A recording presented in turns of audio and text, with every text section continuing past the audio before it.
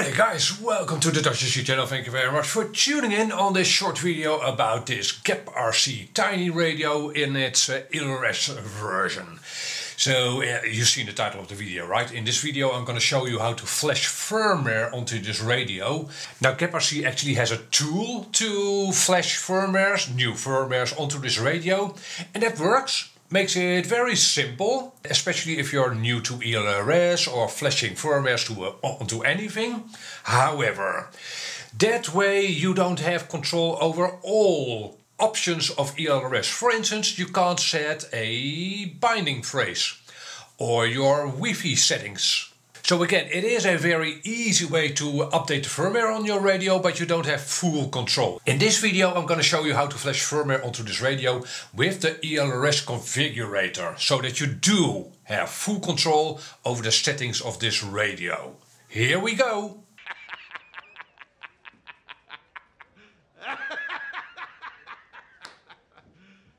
You serious?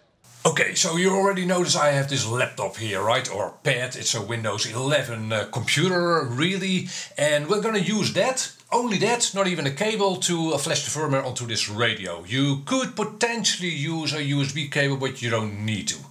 So the first thing we want to do is create a firmware for our radio. Or configure a firmware if you want. So we'll do that in the ELRS configurator. Let's have a look. Alrighty, we start the ELRS configurator, here we go. In the ELRS configurator, in case you're not familiar with this program, by the way, I'll have a link in the description down below to another video of mine about ELRS, which is more a basic how-to or what is ELRS and such. It also shows you how to flash firmware onto a module, but again it's more of a beginner's step into this, for instance, ELRS configurator. So in this configurator you need to select the device you want to create a firmware for. So in this case that's our radio. Now you might think, well, okay, so I select a GepRC, and sure enough GepRC does show up, as you can tell. They have 2.4 GHz and 900 MHz devices apparently, but if I select that 2.4 GHz, I only wind up with a receiver, a 2400 RX receiver, RX. So that's not what we need. In fact, for this GepRC radio we need to use a do-it-yourself, a general purpose firmware. In the future that might be different. Maybe in the future GepRC will have their own firmware in this configurator for the radio as well. At this point in time you don't. So if you have already tried to create a firmware with a configurator, you will have found that you couldn't find the radio. However, you select DIY, do it yourself, and then 2.4 GHz.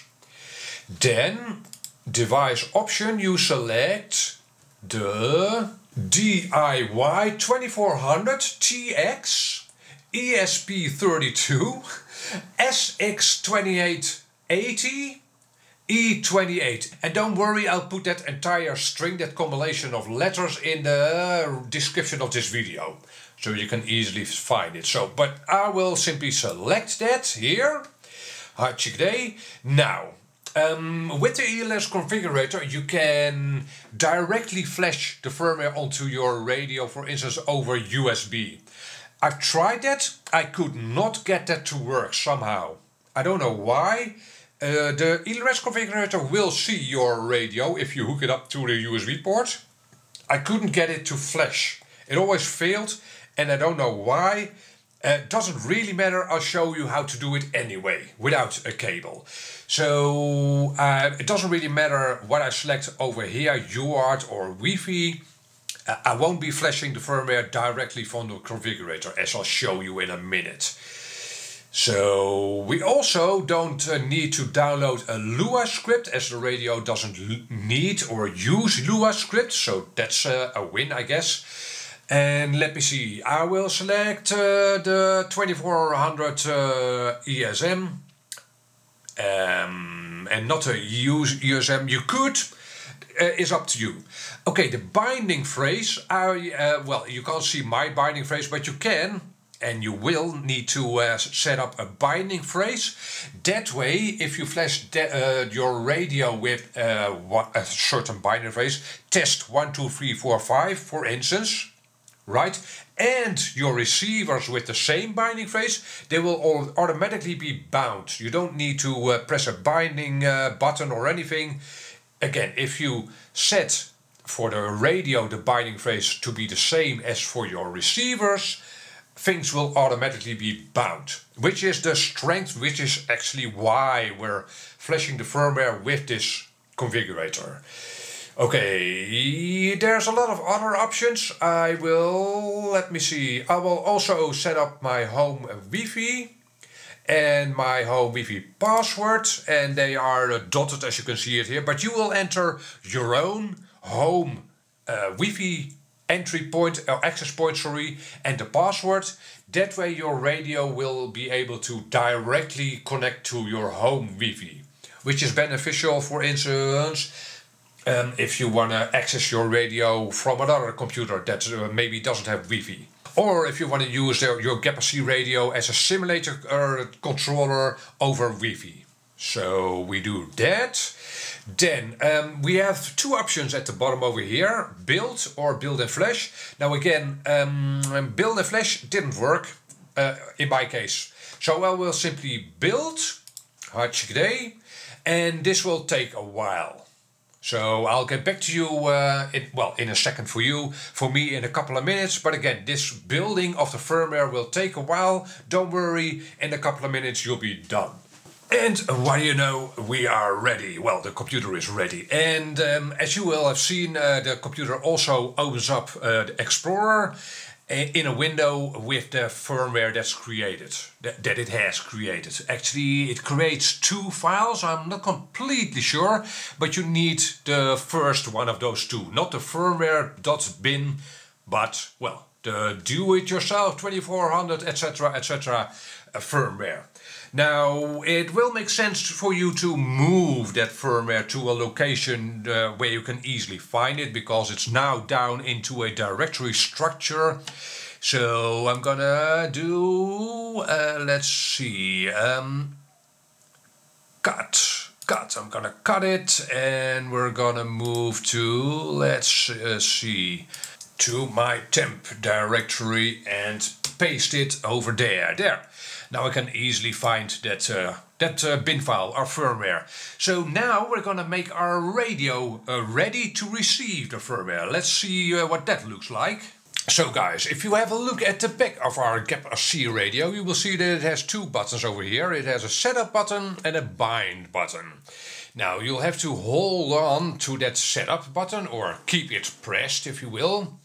And it's actually wrong in GepRC's manual, so this video will help you out in that sense as well. So hold on to that setup button, keep it pressed. Then also hold on to that power button until you see the status LED flicker. And you will already see it flicker, right? So just like a second or so. Keep them both pressed, and that's it. Now your radio is ready to be flashed. It's actually in Wi-Fi mode. So we'll switch back to our laptop now. Okay, and we'll now have a look for that Wi-Fi access point. Our radio is now basically a Wi-Fi access point. So let's have a look if we actually see it. And what do you know? We do. expresslrs, there it is. So we click on it. And I'm not completely sure actually now what the Wi-Fi password is, but I'll put it down in the description of this video as well. And after it has connected, you will be presented with this page, which is, well, a page that our radio presents to us. And very simple is this. Okay, it says bestand kiezen over here. Yeah, that's Dutch. In your screen it'll say, well, probably in your language, select file. So we go and select a file over here. And what do you know, we've put it in our temp folder, right? So c.temp TEMP, enter, and there is our firmware. Double click, there we go. That's our firmware selected over here, and then we hit update. And I won't be pressing update now, as I've already updated my radio, and it'll only take like well, actually, why don't I write updates? There we go. It'll only take a couple of seconds, really. Pretty fast, that's nice. And let's see if it finishes and is successful. That would be really nice. Let's keep our fingers crossed. Uploaded, 100% uploaded. Now it's actually implementing, if you will, the firmware onto the radio, and update succeeded. Very, very nice. Now I will have to say that it took me a couple of tries the first time. Probably because the firmware on the radio was kind of old in some way. Still, the third try it succeeded, just like you see it here. So, if it fails on your end, simply retry it. In a couple of tries you'll get there. And it only takes a couple of seconds. So, yeah. And that's it. Now, your radio will bind to any of your quadcopters that has the same binding phrase that you entered when on creating that firmware. And it's pretty simple, right? You can use any laptop or pad or even your phone to upload the firmware onto your radio. And that's it. You will have to power cycle, so switch off your radio and switch it back on. But that's it. That's flashing the firmware onto your GepRC TinyRadio.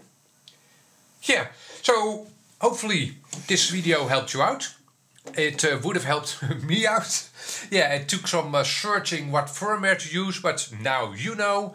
It shouldn't take you more than a couple of minutes to update the firmware on your GepRC radio. And if you are left with questions anyway, put them down in the comment section below. I'll be happy to answer you, or maybe other users will be able to help you. Catch you on the next video. Bye bye.